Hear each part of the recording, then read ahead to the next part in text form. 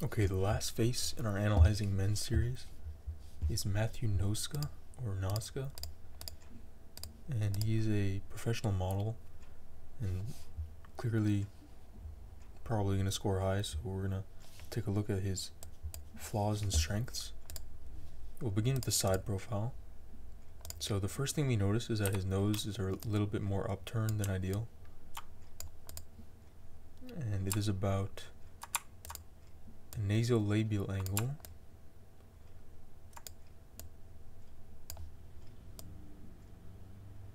so this is a nasolabial angle, and his is about 119 to 100. Take a look in this photo as well.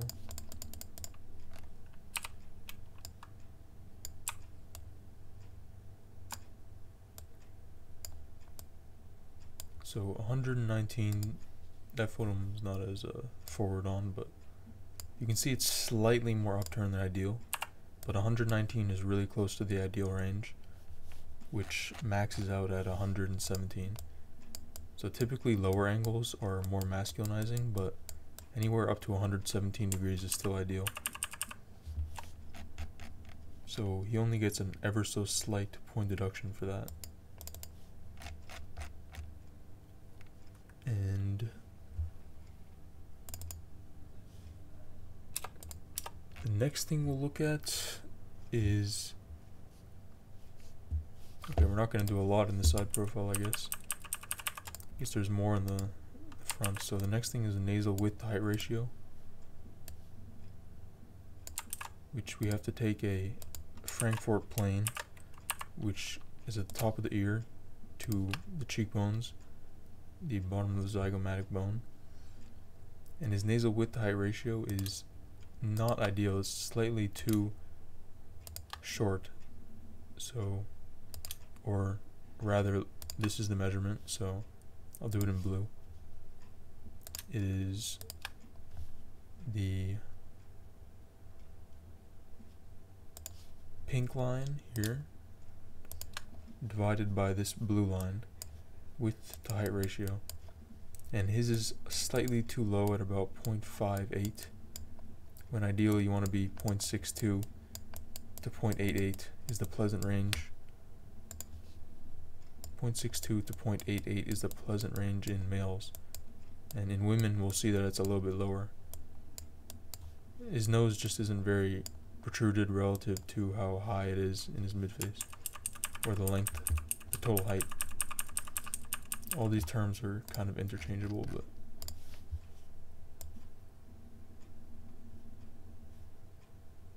his gonale angle is slightly high within the ideal range, so it is still ideal, but he has it at about,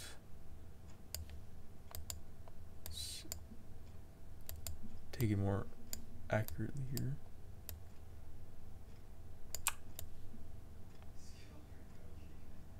it's about 120 to 122 degrees, or 123, which is still in the ideal range, but not as low and masculinized.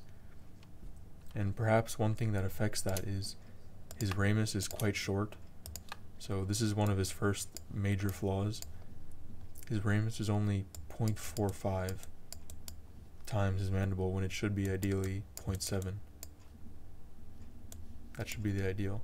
So as you can see, his ramus is just considerably short, and even in this photo you can see he lacks that depth and 3D-ness to his jaw outline.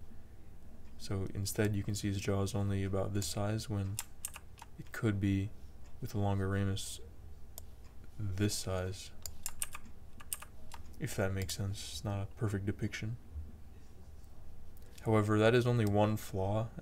His mandible inclination is actually perfect as well. It's about 20 degrees.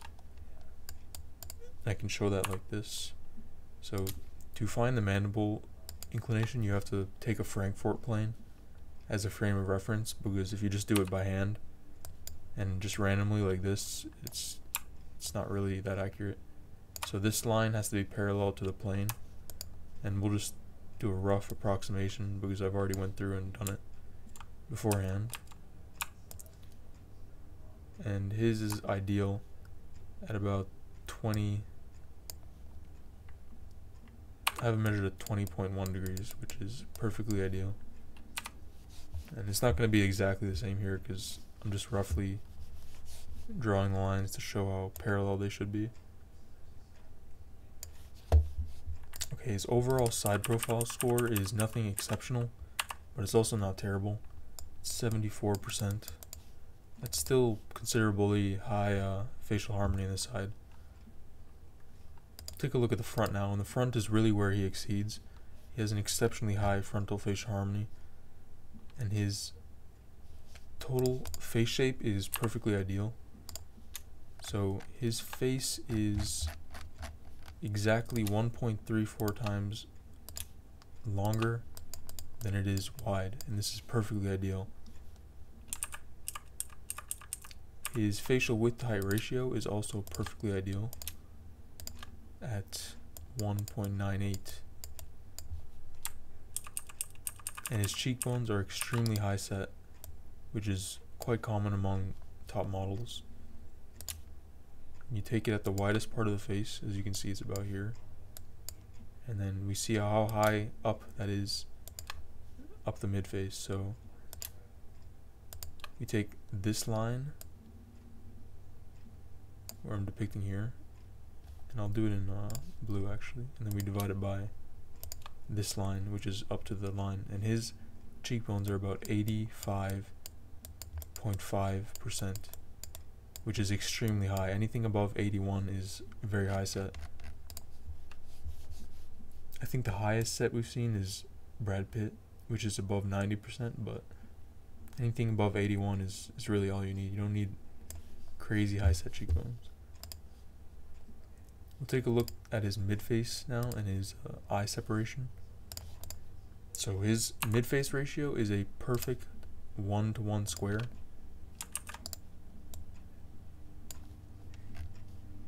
In red. So this is a perfect 1-to-1 ratio, which is ideal. His eye spacing is also perfectly ideal.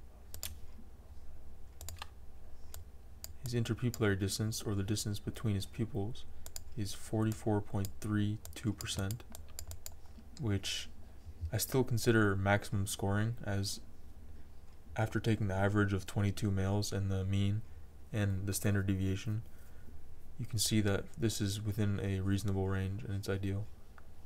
I mean, preferably you'd be exactly 46%, but I can't nitpick to that level. Like, there needs to be a kind of range. So anywhere from 44.3, he's at the bottom. Like, any lower than this and you would get points deducted.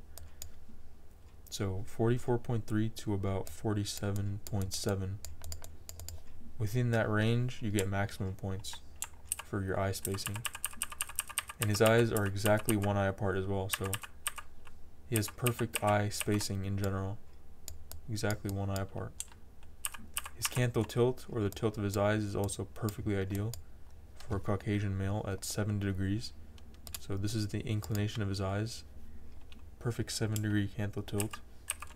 His eyes are also the perfect shape at about 2.8.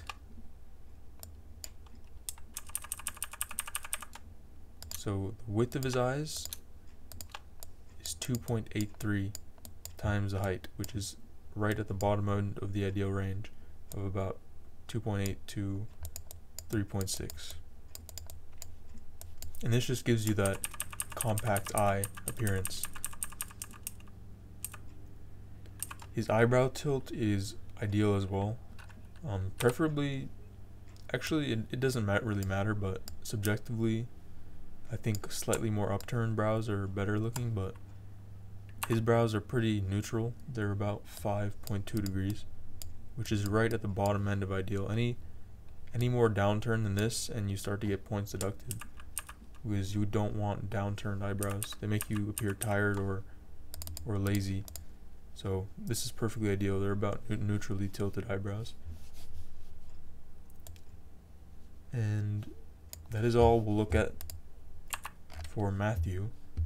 And his total frontal profile score is 92.2%, which is extremely high, one of the highest frontal views. And in total, his score is 85.1%, which is extremely high. It makes sense, especially since he's a top model. And that ranks number 12. So he is 12th on the list of facial harmony among 22, 12 out of 22. And this was the last face, so that doesn't mean we're gonna stop doing male faces, but we're definitely gonna prioritize women for a few videos. And that is all.